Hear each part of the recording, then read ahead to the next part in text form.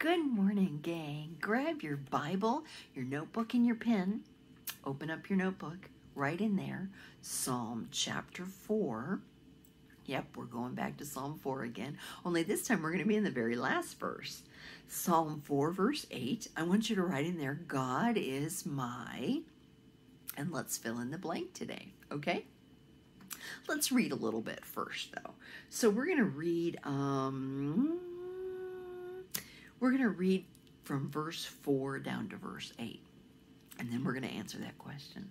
Verse 4, it says, stand in awe and sin not, commune, talk with your own heart upon your own bed, and be still. Think on that. Selah.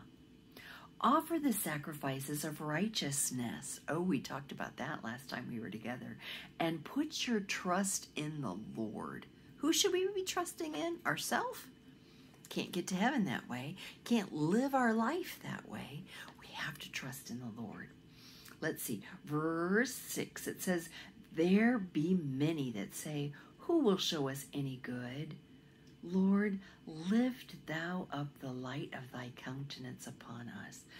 His countenance, that's his face. Lift your face up to me. Let me see you, God. That's what David was saying. Thou hast put gladness in my heart, more than in the time that their corn and their wine increased. Okay, back then they were farmers, and their best time of year was in the fall when they got the harvest in. And he says, you've put gladness in my heart more than in the fall when everything came into harvest. And that last verse, though, is what we're going to talk about today. It says, I will both lay me down in peace and sleep. For thou, Lord, only makest me dwell in safety. God is my what? He's my safety. You know, sometimes it's hard to lay down, because sometimes you lay down and you hear noise. And you think, oh, what was that? What was that? Have you ever been in a strange place and you're like, what was that noise? Was that an owl? Was that a wolf outside the tent? You know, God wants us to trust in him. And sometimes at night, it gets kind of hard to trust in him. Sometimes when we get afraid, it gets kind of hard to trust in him. And the crazy thing is, as you get older, you get more fearful. And sometimes it's hard to trust in him and go to sleep. Sometimes we need to think about all the problems and we can't fall asleep because of that. This verse says, I will both lay me down in peace and sleep. Why? Because thou, Lord, only makest me to dwell in safety. God is my safety. He is my safe place.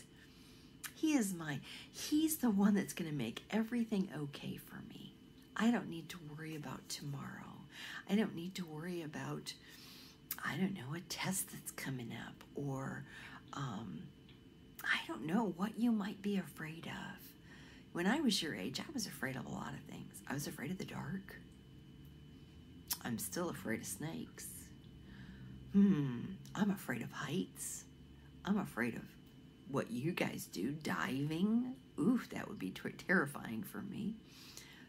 But I know that you guys probably have fears too. And God wants us to realize our safety doesn't rely on us. Just like our righteousness doesn't rely on us. Where do we get our righteousness from? We get it from God. And our safety comes from him too.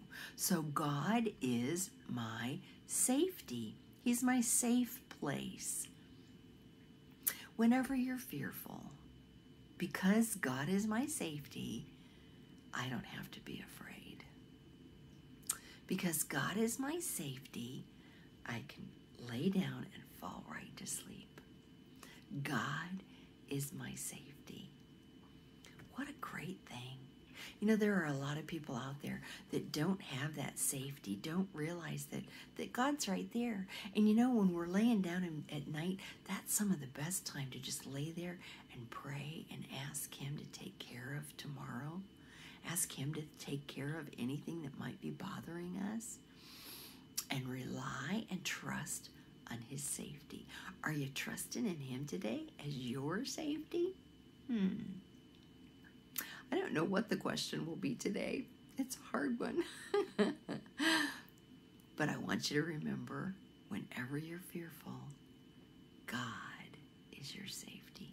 Not your parents, not your grandparents, not money, not a job. God is where we find safety. I love you. I hope you're having a great day. Bye-bye.